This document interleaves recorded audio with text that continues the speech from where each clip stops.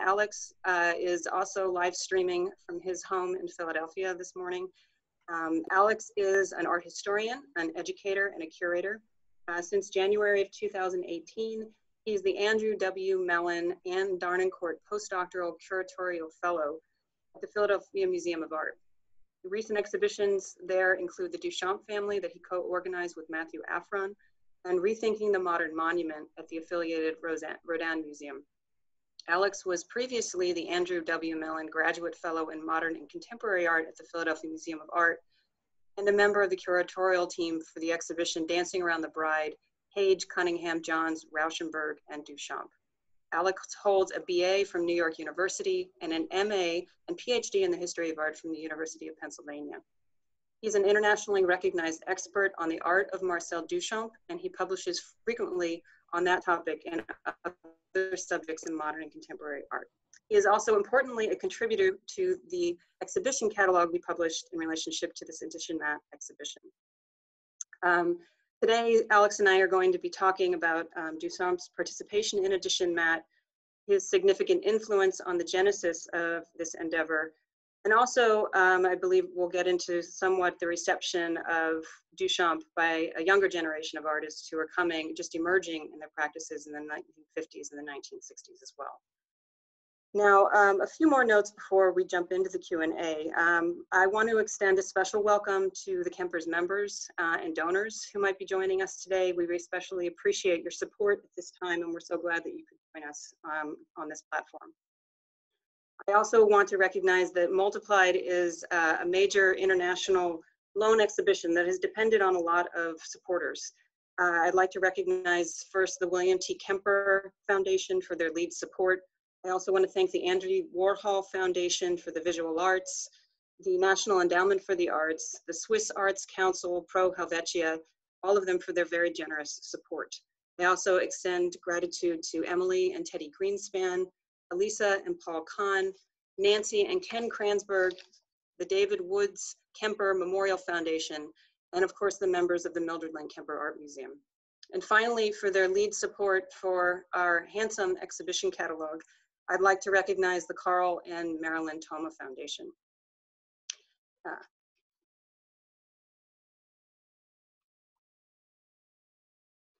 So the exhibition, I'm going to show you a few slides of the installation at the Kemper. The exhibition was only open for a little over a month before we had to close the museum in mid-March. But it does focus on the pioneering role played by Edition Mat, which stands for, MAT stands for the Multiplication d'Art Transformable, or the multiplication of transformable art. And here, I'll just flip through a few slides so you can see the kind of the scale of the artworks, the scope of the exhibition, and the way it felt in the space of the galleries for those of you who weren't able to be there in person. So Edition Mat was the first series of multiples to find broad participation and distribution in this post-war period. By the late 1960s and the early 1970s, the idea of the multiple emerged as quite an international phenomena. And Edition Mat represents a really key early articulation of the explosion of interest in this format. The Swiss artist Daniel Sperry, who you can see in the middle of this slide right here, established Edition Mat in Paris in 1959 in an effort to broaden the notion of art and its role in society, producing small-scale, affordable multiples that encouraged viewer participation through touch and optical vibration. And the image I'm showing you here is a historical installation shot of one of 7 exhibitions that Daniel Sperry put together of Edition Mat objects in 1959 and 1960. This is one in Germany, Museum in Krefeld. You can see here, if you saw one of these exhibitions in person, you would be surrounded by a variety of the multiples. Right here, they're playing with 3 versions of a work by Jean Tinguely. In the background, you can see 3 versions of Marcel Duchamp's contribution to Edition Mat, his roto reliefs. There's a work by Heinz Mach here as well. So you would come into these exhibitions and you'd have at that time the unusual prompt to touch and play with these objects, but then you could also buy them directly from these exhibitions and take them home with you. So what Sperry did is he invited a range of artists to contribute concepts for artworks that could be produced in a series of 100 and which could easily be transported and assembled from instructions. And in many cases, it was actually Daniel Sperry who was constructing the art objects himself. Contributors included both established artists such as Marcel Duchamp, but also a range of emerging artists who are working in the burgeoning field of post-work and kinetic art. The artworks included an array of objects that could be optically, mechanically, or physically shifted and repositioned. And here I'm just showing you three quick examples of these three primary ways that movement was involved with these artworks. So the first work here is a work by the Israeli artist Yaakov Agam. It's called 8+1 in Movement. And this is a work where you could physically touch the object. So you could pull these pins out or you could move them around, creating constantly new compositions. The middle work is that same work by Jean Tinguely that I showed you earlier. This is a work that gets plugged in. You can put whatever objects you want in that clip. When it gets plugged in, it moves incredibly fast and it makes the object start to blur. And the last work here is a work by Jesus Rafael Soto, and it's called Spiral. And this is an optical work which plays with the moire effect. So as you move in front of it, it kind of shifts and creates this kind of vibratory pattern through your eyes. Now, the ability to transform the art object is really central here, because what Sperry said he was doing is not just creating reproductions of existing works of art, but what he wanted to set out to do was produce this, what he's calling multiplied original artworks. So with these transformable multiples, these objects intentionally occupy this very rich but unstable position between seriality and unique art objects.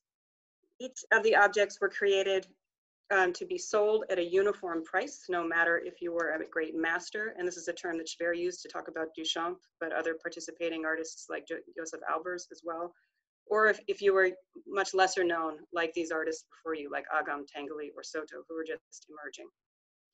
The first collection included about 15 artworks and was followed by 2 subsequent editions in 1964 and 1965. And the exhibition at the Kemper shows the entirety of all 3 collections for the first time in the United States. Now, Duchamp's influence, which is our subject today, in here, weighs large in addition mat. Duchamp is generally credited with conceiving the artist multiple, although he never termed it as such, with works such as his editioned roto-reliefs, which were originally from 1935, and his boîte en valise, which began around that same time period. And here I'm just showing you a page from this quite unique exhibition catalog that Daniel Sperry created in relationship to edition mat. So it doubled as both an exhibition catalog and a mail order catalog. Each page represented one artist who was participating, and you can see here is Marcel Duchamp's page, where you have multiple photographs showing you the different variations of a given object. Sperry sought out Duchamp explicitly to contribute to this collection, and Duchamp gave him some unsold numbers from his previous edition work, the roto-reliefs. Sperry understood these works as a seminal forerunner to the multiple, and he often described it as, quote, the first multiplication of an idea that really succeeded. Now, Alex, I'd like to throw it over to you after this long introduction and ask you to start here with the roto-relief. Maybe we can say a little bit about, what is this and how does it work? Sure. Thank you, Meredith. And I'll just start by thanking you for the invitation to join you all today, and for the invitation to contribute to the catalog, which was really a learning experience for me, exploring a kind of different part of Duchamp's career and legacy. Thanks also to Meredith Malone and to Sibian Ackman, the director at the Kemper, for kindly having me join you all. So these objects are, I'm really enjoying the opportunity to talk with you about the roto-reliefs because they're probably a lesser known aspect of Duchamp's career, unless you're a real Duchampophile, which I know some folks are, and probably many joining us today are. But it's a deeper cut from the Duchamp catalog. Basically, they're 6 discs that are about the size of a vinyl record. They're 20 centimeters across. They're printed offset lithographs on color lithographs on each side to create a total of 12 spiral designs. And they're meant to be activated in a specific way in the initial 1935 edition, to be activated on a phonograph platter and to rotate at a speed between 20 RPM and 40 RPM, so around 35 RPM. And in doing so, create the illusion of three-dimensional motion. So it's coming back to this idea that Duchamp explored earlier in his career and kind of throughout his career of taking a two-dimensional form and creating the impression of both motion and depth. Maybe we'll show, I have a brief video to look at so you can kind of get a sense of how these things work in motion. Just get that started.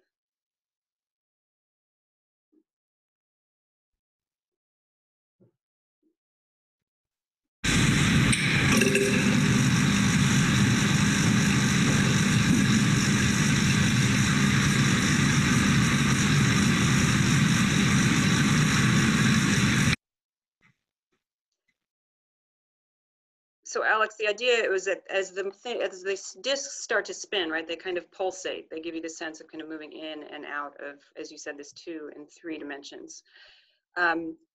Maybe you can tell us a little bit about, so this began in 1935. Maybe could you anchor this idea for us in Duchamp's career? What's going on in 1935? Where is this coming out of for him? Absolutely. So many times when we talk about Duchamp, we're usually talking about earlier in his career, kind of the 1912, 1913 moment when Duchamp, his training, he's born in 1887 in Normandy. He moves to Paris following his older brothers who are already established painters, fine artists. He studies printmaking and kind of falls in with the Cubist circle and starts making Cubist paintings. And then it's really in 1912 that he makes Nude Descending a Staircase, which is a attempt to kind of use the Cubist visual language to convey motion in a way that at the same time the kind of futurists are exploring similar things. And then he goes through this kind of dramatic transformation in 1912, 1913, where he decides that he wants to explore the region kind of beyond what could be recognized as art.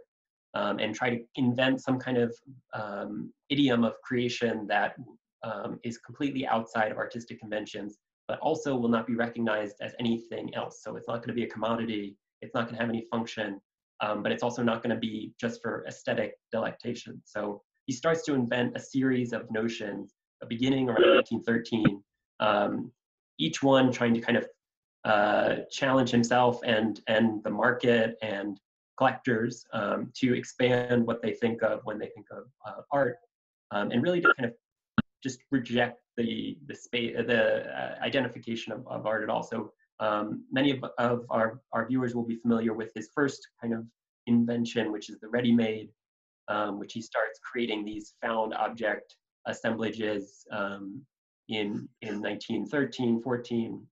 Then he starts working on the large glass, which is again, like a totally invented visual idiom that's unlike anything else. And then the rotoreliefs kind of belong to this third category of objects that he starts creating in the 1920s that he calls precision optics or optical machines.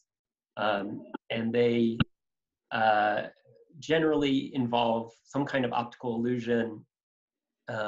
He starts working on them in the early 20s. This is from 35, so it's a little later. And it's in a period when he really has publicly retired from making art. He's completely stopped creating paintings, which were originally what he was recognized for. And he's just kind of quietly producing these kind of printed materials, including the rotoreliefs, and releasing them through his kind of private collectors and galleries that he's associated with. This 1935 edition, he actually thinks about trademarking or he does trademark the term rotorelief. He thinks about marketing it as primarily as a toy, not necessarily a toy meant for children, but a toy meant for kind of adults. Basically to completely avoid the art market in any way. So he talks about trying to market it to like the Macy's department store in New York. He presents it for the first time at an inventors fair in Paris, where he rents a booth and kind of hawks his wares. And I think, Meredith and I, we've talked about this before, that he's kind of, it's both kind of an experiment and a kind of adventurous kind of notion for himself, but it's also a very practical consideration of how could one distribute something outside of the art market, but also outside of commercial channels. And he's really trying to cultivate this space that very few other artists or other figures are really exploring at this time. So I think it is very appropriate that it does kind of represent a major precedent for edition matte. Alex, I wonder if you could, so were these pretty economically priced? Were these something that anybody could buy? And also, were these in sort of an unlimited edition, or is he even moving outside of those art world notions of the edition work? They are edition, but they're unnumbered. He made 500 copies, but since they were unsigned and unnumbered, so they were not prized for their rarity at the time.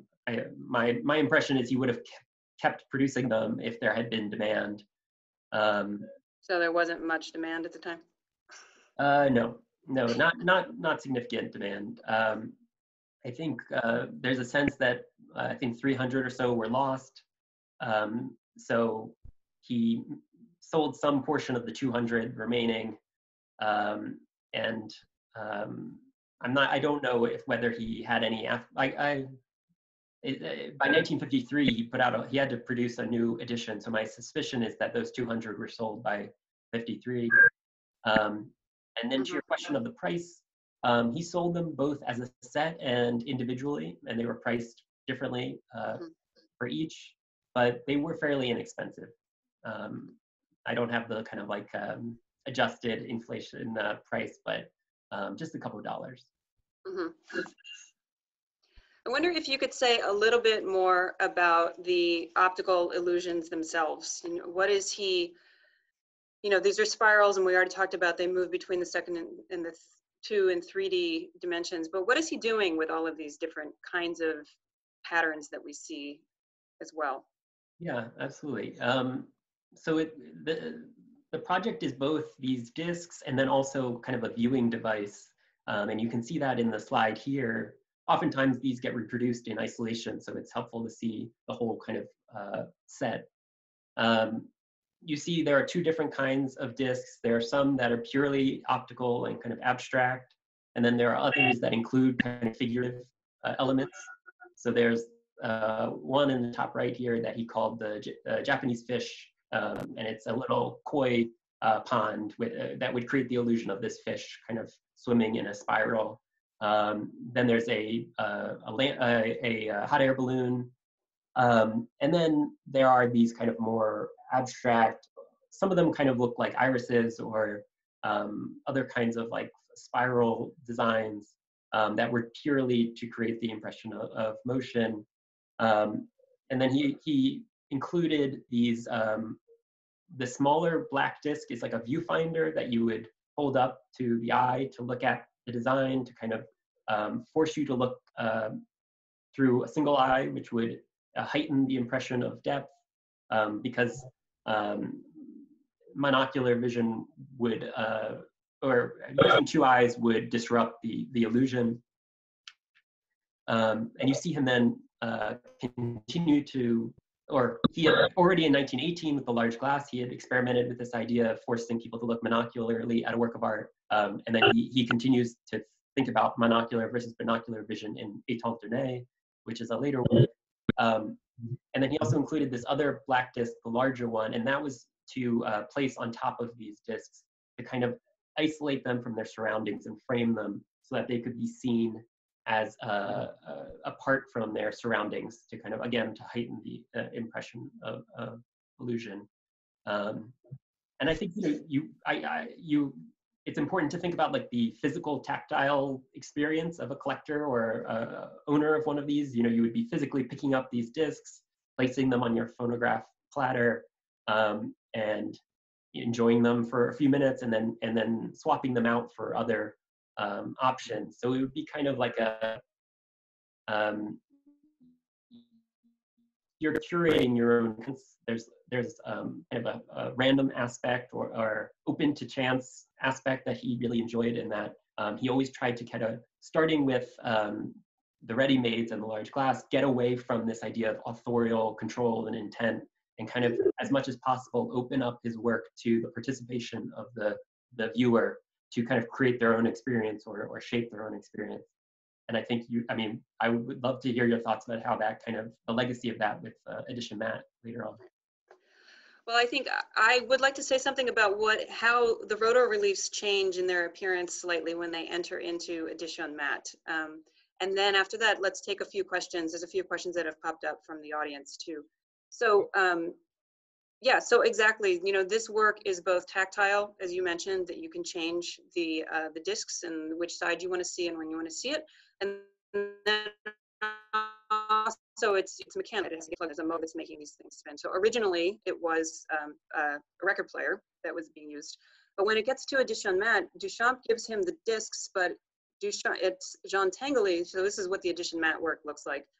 Jean Tinguely then creates a different format for it to be shown. So it gets hung on the wall, and it has this small motor and you can see these three sort of spindly wires that you just would attach the discs into that, and so it can spin on the wall.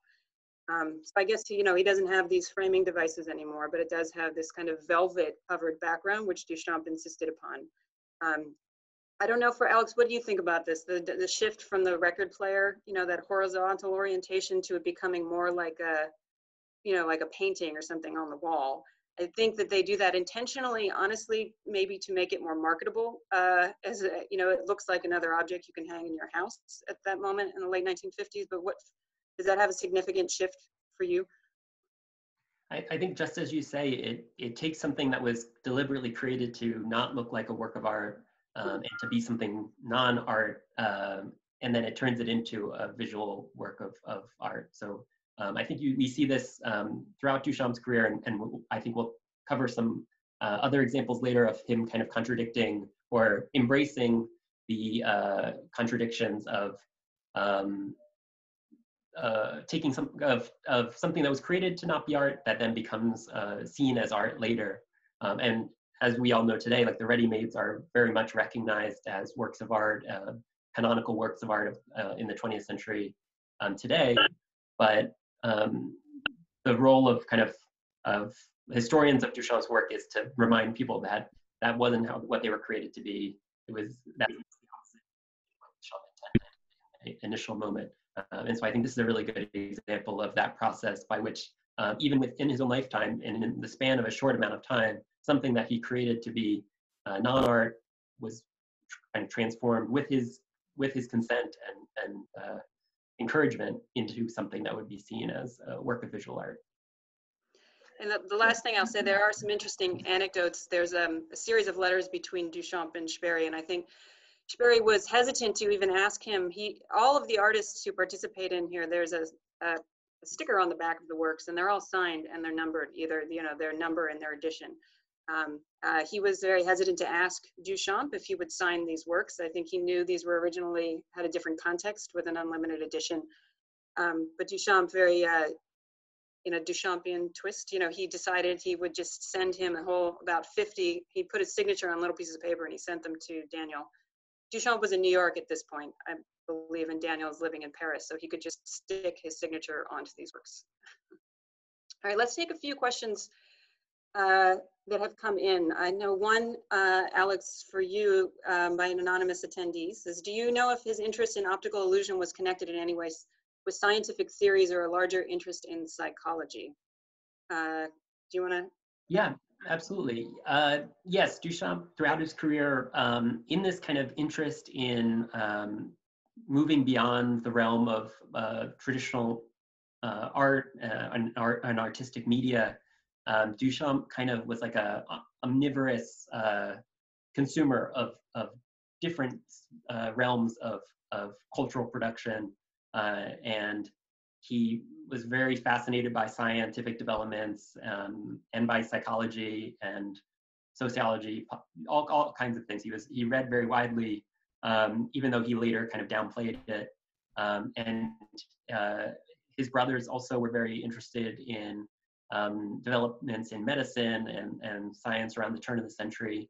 So I think like a lot of artists probably kind of took in a lot of influences and used them in their production. So Duchamp was definitely conversant in a lot of the changes in thinking around physics and the kind of relationship between the individual and their environment around the turn of the century. And so his work is very responsive to that, and moving away from an idea of a kind of self-sufficient human subject apart from their environment, and much more into a kind of more participatory, interactive concept of human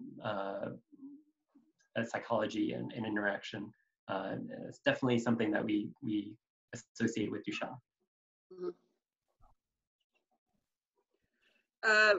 There was another question about how these works advancements in technology was part of his interest as well, like what's happening in the 20s and the 30s. And maybe I'll advance the slides if you want to maybe say a little bit more too about his other experiments.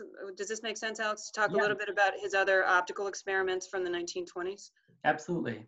And this kind of ties into this previous question of like, to what extent was he responding to other things kind of happening? And he definitely was, but he always embraced this kind of tinkerer's aesthetic. So he was never trying to make something that was completely technologically sound. And so these objects that you see here were all produced in his studio, and sometimes with the collaboration of other artists or friends, but they're very fragile kinetic objects. The rotary glass plates here on the left was his first kind of motor-driven optical machine. And there's some great anecdotes of his collaborator, Man Ray, saying that these, it's a series of glass, rectangular glass panes that he attached to a central axis or axle. And as the axle spins, it creates the impression of concentric circles. And apparently the glass panes kept flying off the axle, and Man Ray said it almost decapitated him at one point. So they're not perfect machines. Duchamp's he's not an engineer, and he doesn't aspire really to be. This other machine to the right, rotary demisphere, is a little more Duchamp kind of acknowledged the limits of his own abilities and actually hired an engineer to work on rotary demisphere. With the help of a patron, Jacques Doucet funded the research section on rotary demisphere. And so there you actually have a motor that spins this wheel using a kind of belt system. And it's a little more sophisticated. Mm-hmm. Maybe this is a good point to say. So what by 1959, when Edition Mat is first appearing on the scene, how was Duchamp received at this point? Did people really know much about? I mean, Sperry knows a lot about him. I mean, he seeks him out intentionally. He knows about the roto reliefs. Like, how would this generation of artists know about these kind of earlier experimentations that Duchamp is engaging with? Yeah. It's hard to kind of return to this moment because today Duchamp is so world famous and well known, and his work is available in a lot of museums and online. But during his own lifetime, he was a little bit more of a kind of cult a figure who was not readily accessible. His work, for the most part, because he was trying to kind of cultivate these non-traditional forms of production, they weren't really collected in any substantial way. They definitely weren't shown in museums for the most part. So they were very hard to find any information about. He wasn't really treated by any historians or major critics at the time. Almost all of the original ready-mades were like destroyed or lost almost immediately after their creation. These objects were collected by private collectors and largely unknown. But all of that changes when Duchamp creates his own mini museum, basically dedicated to his career. And that's the Boîte and Valise, which I'm sure some folks will be familiar with. I know you all have one of the editions in St. Louis. And this is really Duchamp kind of putting on his historian's cap and providing a little guide to his own career in the form of a small box that's just about a few feet in each dimension. And initially he sold it in the form of a suitcase, so it could be easily transportable. It was relatively inexpensive, and he made a few hundred of these and sold them to private collectors and museums around the world. And so he starts selling them in 1941. So by the 50s, these boxes are the kind of primary vehicle for people learning about Duchamp and understanding what he did. And they had made their way to Europe, and I'm sure Sperry saw them. And in this box, there's kind of miniature recreations of some of these works, these ready-mades that were lost. This is the large glass in the center. And then he also had these kind of paper pages, loose pages, folio pages that he had reproductions on them. And some of these folio pages have reproductions of the rotary reliefs, and also rotary glass plates and rotary demisphere. So this is the first moment when Duchamp's like precision optics, his optical machines, become well known through their reproductions in the Boîte and Valise. Before that, they were really not widely known or seen. The only major exhibition to feature them is at the Museum of Modern Art in 1936, the Dada and Surrealism show. And that's kind of the first exhibition to feature them. But again, it's this example of Duchamp kind of taking something that he had done to not be art and then allowing it to be shown in an art context. There's a great quote from him from 1926 where he instructs the owner of Rotary Demisphere to not show it in an exhibition. He says, he doesn't want it to be seen as anything other than optics, and that basically exhibitions make him sick, is what he says in the letter. So you see this really, again, like embracing contradiction, but also a kind of change in his own attitude towards the art market and his own attitudes towards his own career. Oftentimes with Duchamp, people want him to kind of be one thing over the whole span of his career, but he had a very long career, and he kind of changed his opinions and his perspectives over the course of them. So I think we really have to look at all the different Duchamps throughout his career and how different he kind of was at different moments. I think, so the Boîte is definitely, one point of distribution for people's knowledge about Duchamp. And I think is to your point about how he's kind of shifting back and forth. And I just want to make the point that, he does, by the 1950s, with this emergent interest in kinetic art, he does become, for many of these younger generations, sort of a forefather of this interest in movement and transformation in the arts. I know the rotary the rotary demispheres, I believe, is in the Le Mouvement exhibition, which is one of the first really exhibitions of kinetic art. It was in 1955 in Paris. And Daniel definitely know of that exhibition, and so that was another, and all of these younger artists would have seen that. So I think somebody like Duchamp, along with Moholy-Nagy and Calder, all become these kind of forefathers for this emergent generation in the 1950s. But let's go back to talk a little bit more about the Boîte, because the Boîte is another key point of influence, certainly for Daniel Sperry, and his interest in the portable, transformable, distribution of artworks. This work is also eminently interactive, right? So you can open up all of the pages. You could rearrange them as you wanted again, right? You could make your own mini exhibition of Duchamp's work and pack it up again and then pull it out on another day. I wonder if, can you give us a little bit more insight? He's making this in the mid-1930s. Is there, what is his impetus here? I mean, is he really concerned already about his legacy? Or is this more of a kind of thumbing his nose again at the museum establishment? Yeah, I would say both, both of those things. So yeah, again, to give it some good context, he's working on these optical machines in the mid-20s.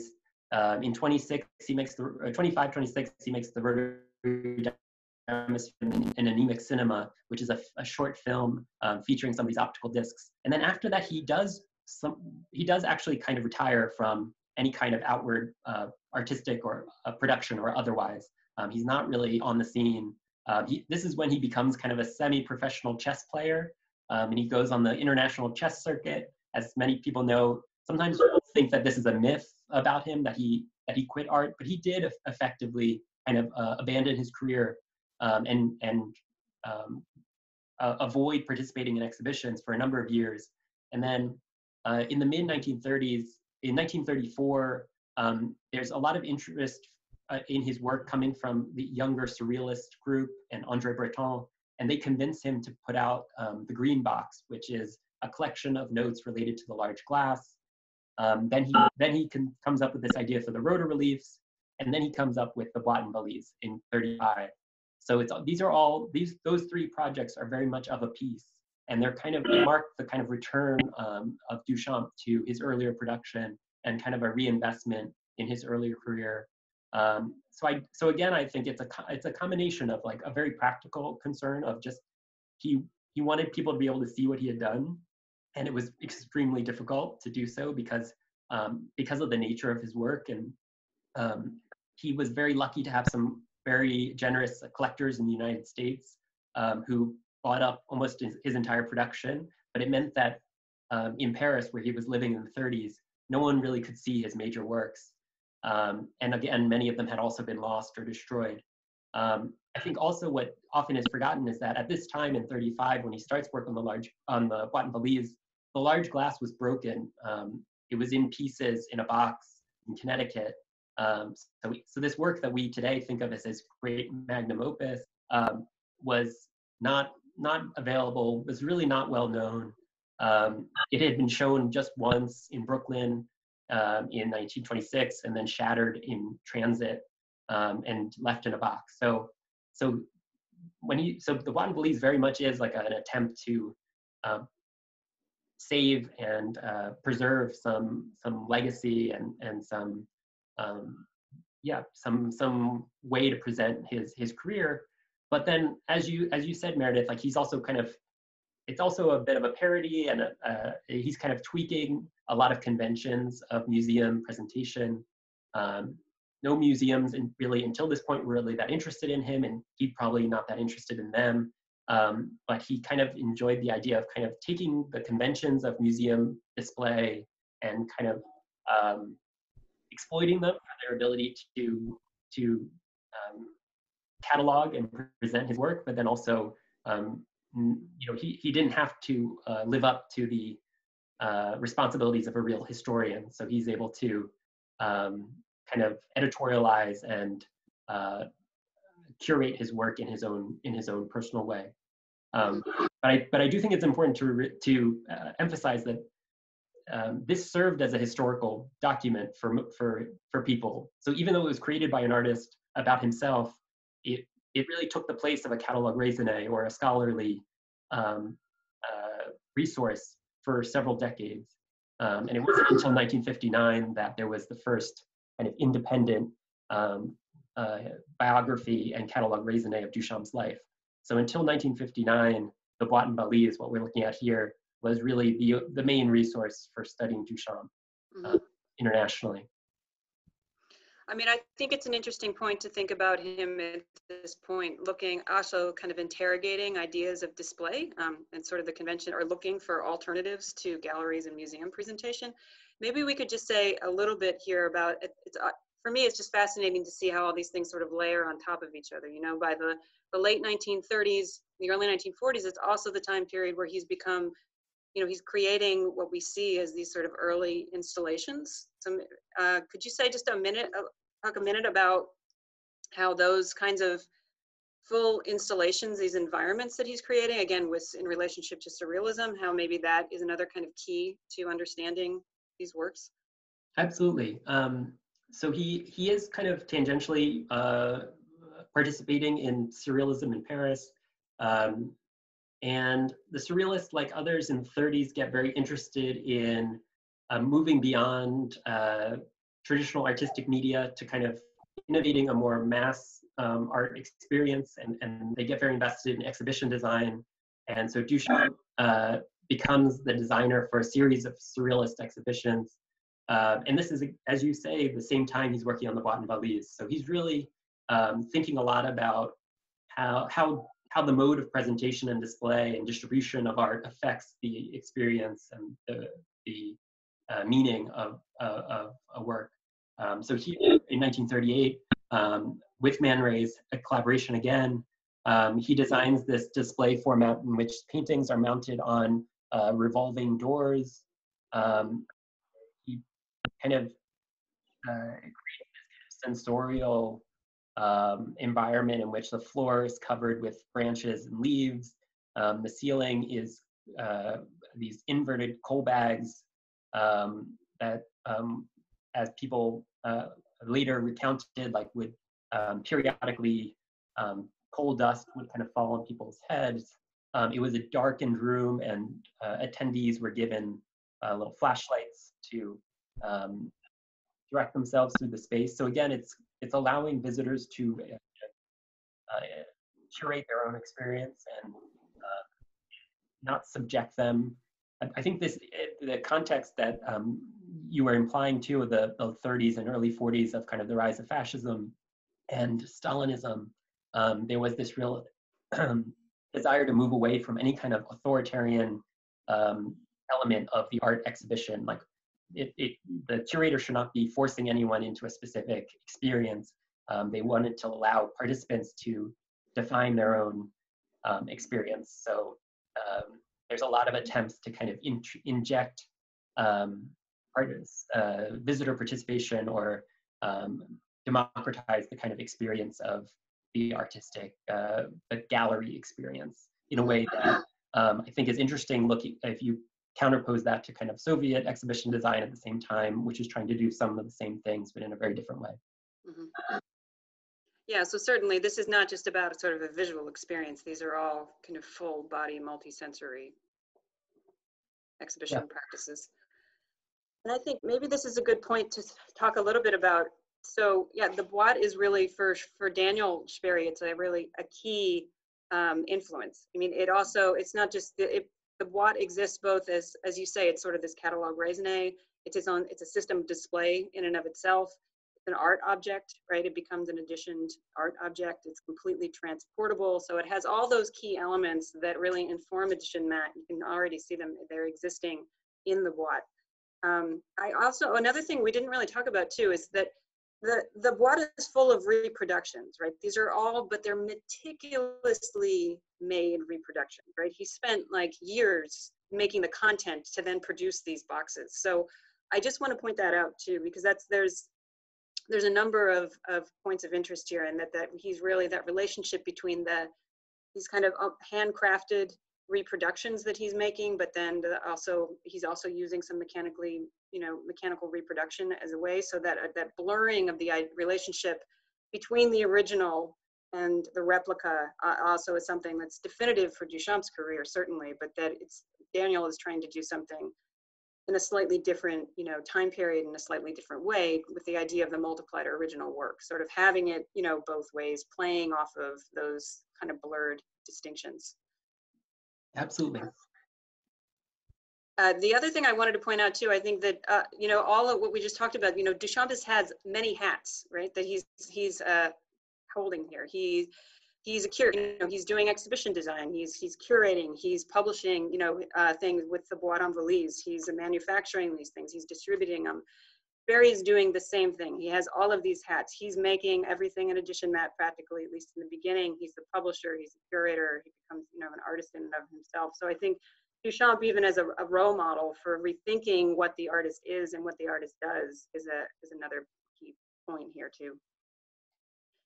I think for time, we have a couple more topics that we wanted to cover, and we'll see if there's a few more questions. I think we should jump in. One thing we haven't really talked about only sort of, skirting the idea of the ready-made. And that's another, so in addition to the roto reliefs and the boîte, I think the influence of Duchamp ready-mades, maybe we could talk a little bit about that before we kind of move to a conclusion. Could you say a little bit more here, I'll bring up the bicycle wheel for us, about, again, the influence of the ready-made and maybe how the reception of it changed from Duchamp's original conception of it, and then maybe how they were understood in the 50s?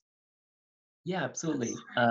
So you had said something earlier about the edition map being kind of exploring the space between seriality and uniqueness, and I think the ready-made is this earlier moment where Duchamp is trying to move away from the idea of the unique painting or the work of art that is defined by the artist's touch. And so he's buying manufactured goods that could be identical and imminently reproducible. And then he's tweaking them in ways that make them unique. So he's kind of, but they're unique, but they're also recreatable. So he takes he goes to a store, buys a bicycle wheel, or he finds one in the trash and inverts it and places it on a stool. Both of those elements could be purchased and so many times over and reassembled in this exact same way. And it doesn't matter that Duchamp was the one who assembled it or someone else was. It's there's no need for a kind of unique individual to have created it. And that's kind of how the ready-mades start. He's really creating them at the same time he's working on the large glass, and he's kind of interested in the ways that manufactured goods or kind of machine-made products kind of get imbricated with human production and artistry, and kind of the ways that that these two things have kind of been wedded in the modern age. But then in the 50s, the ready-mades kind of experience this resurgence of interest, and they kind of stand in as a they become kind of a polar opposite to abstract expressionism and the kind of gestural painting of the 40s and 50s, and they kind of represent this more cool conceptual mode of art making, where it's really not about the temper of some genius artist, but it's more about the artist as a kind of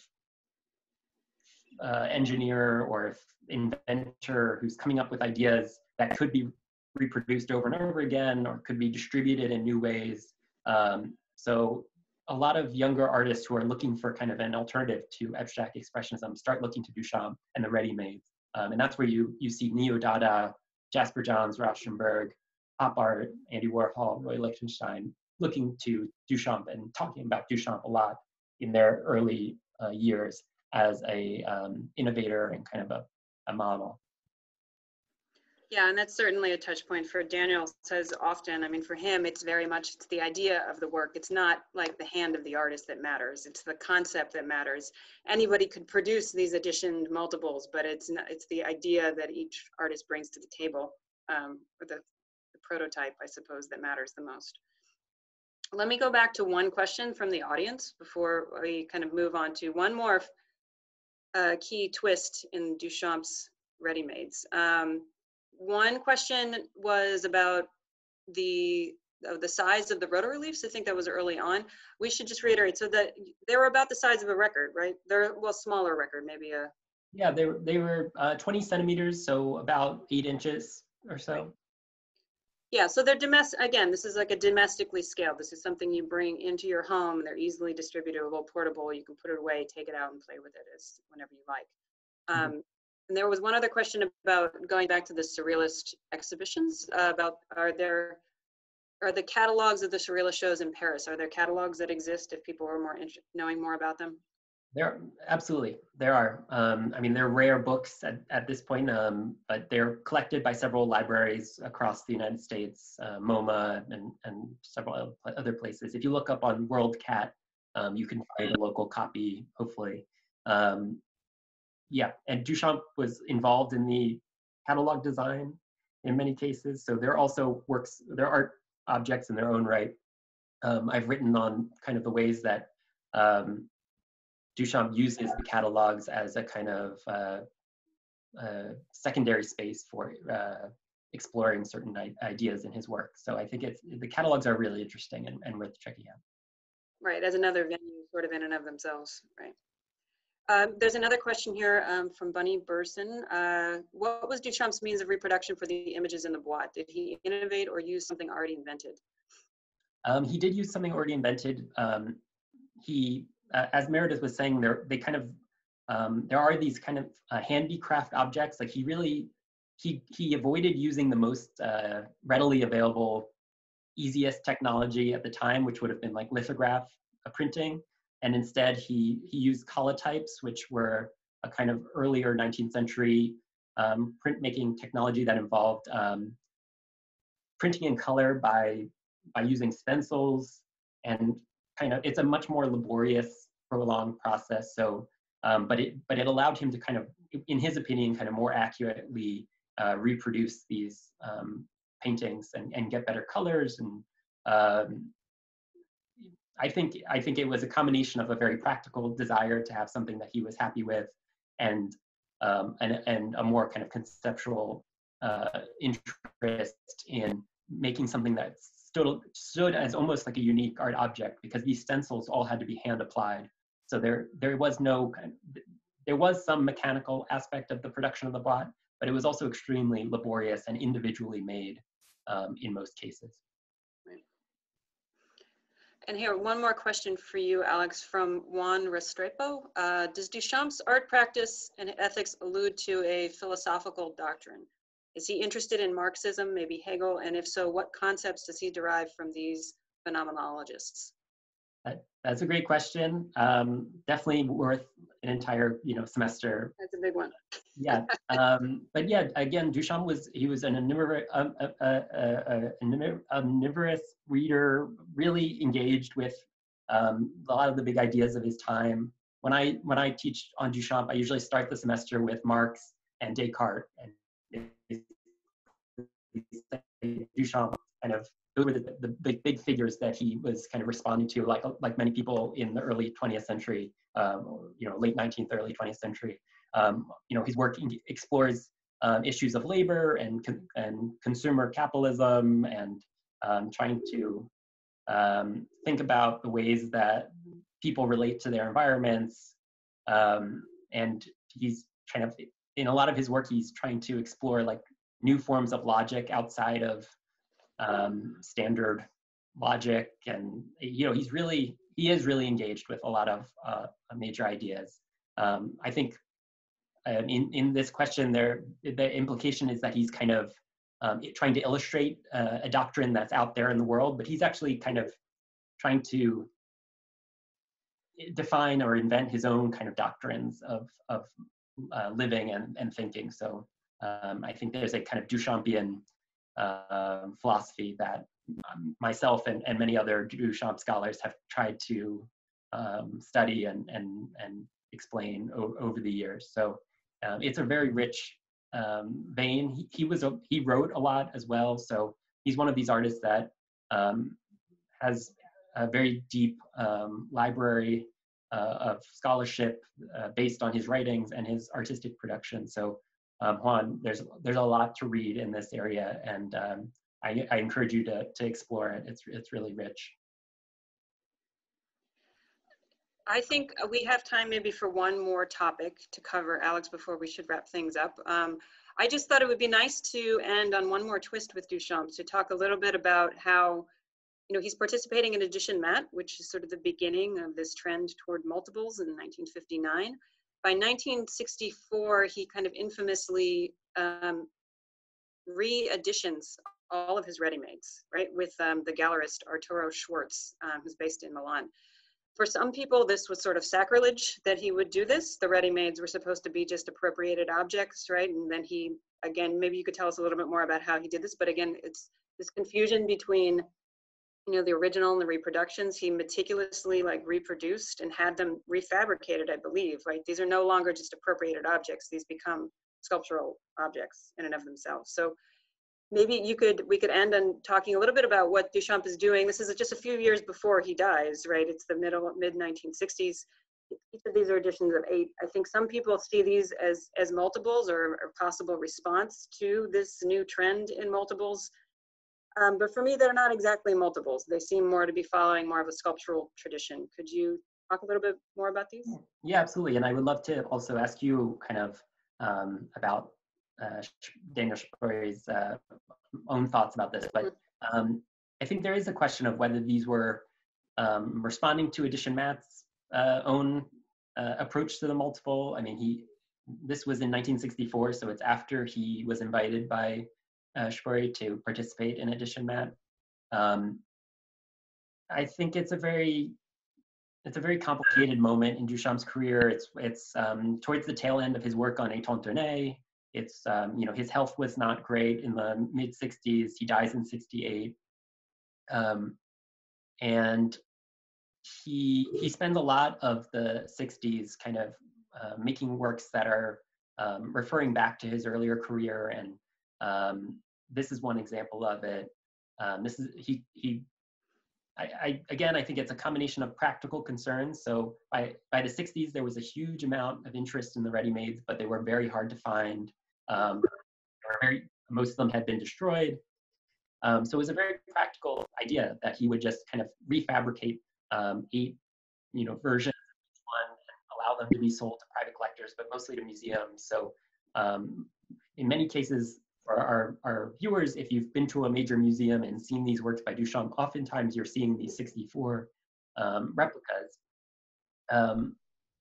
But they're very artistically made. I mean, they're made by artisans in Italy, commissioned by this gallery by Arturo Schwartz.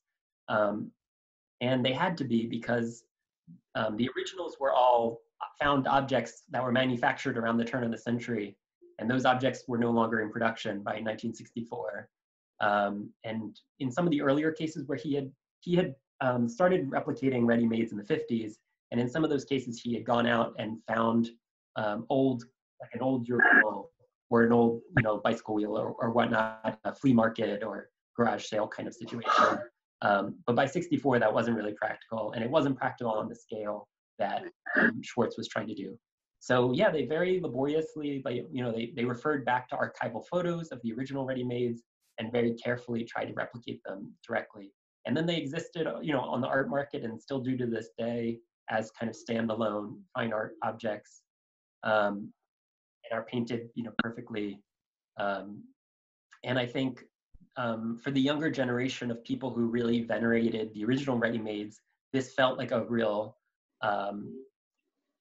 contradiction of the original idea of the ready-mades. If the original ready-mades were this kind of invert or rejection of the art market and a kind of commentary on commodity culture, these felt like a real embrace of the art market and a real embrace of commodity culture. And so Duchamp was kind of challenged on this several times, and his response was always that he embraced contradiction and that he was always open to kind of change throughout his career. I think, again, the kind of theme throughout this talk is that he was also just very practically minded and wanted to make sure that there was a way to present his work in museums all over, and that also to kind of make some money. I mean, his work never sold well on the private market compared to some of his peers, and he was, concerned for his legacy and his estate. I think, that's my reading on his psychology. So I think it's a very reasonable and understandable thing. Right. I mean, I think in terms of your question is how did people like Daniel Spory of the younger generation, I know I've read interviews where he talked about it and just sort of thought what he was doing with Schwartz in these replicas was sort of a big joke. I mean, I think he saw it as one more twist in Duchamp's kind of constant, moving back and forth between, or kind of undermining his legacy to a certain extent. So I think certainly there were other people who did feel like this was very much like an ironic undermining of his original concept. But for Daniel, I think Daniel very much moved in between these ideas too, you know, between, he didn't have a problem necessarily with, you know, entering into the commercial side of things too. I mean, that's what Edition Mat, you know, it's bandying back and forth between being a commercial enterprise, but also having this sort of more egalitarian and democratic kind of sanguine push towards it and democratizing the art object as well. So trying to balance those two things, that makes all the sense in the world to somebody like Daniel and a lot of his contemporaries. I think at this point we went beyond our hour mark. So I would like to say, if there are any other questions from the audience, I think we could take another one or two. But if there are not, I'm not sure if I can see anything popping up, then we would, we have a thank you. So I think maybe we should wrap things up. I want to thank you so much, Alex, for your time, for your contributions to the catalog, but for your time here today too, and your insights about Duchamp and ideas of replication and distribution.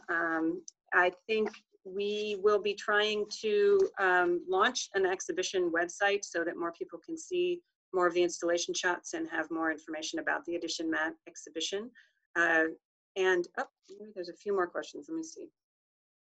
Well, I'll just say while you're doing that, Meredith, that I've really enjoyed this today, and also I've been thinking a lot about Edition Mat in this kind of moment that we're all in, and I think that your exhibition is really pertinent to thinking about new ways of thinking about art production and distribution in this time when everyone's at home and you know, in a moment of economic uncertainty.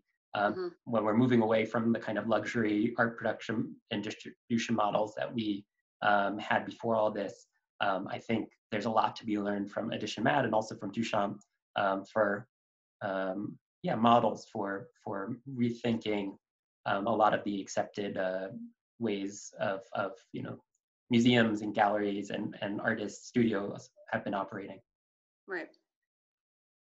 Yeah, thank you definitely, Alex, for that last comment. And we do want to thank you all for joining, and that we hope that you will all continue to be well and join us in the future for another one of these virtual events.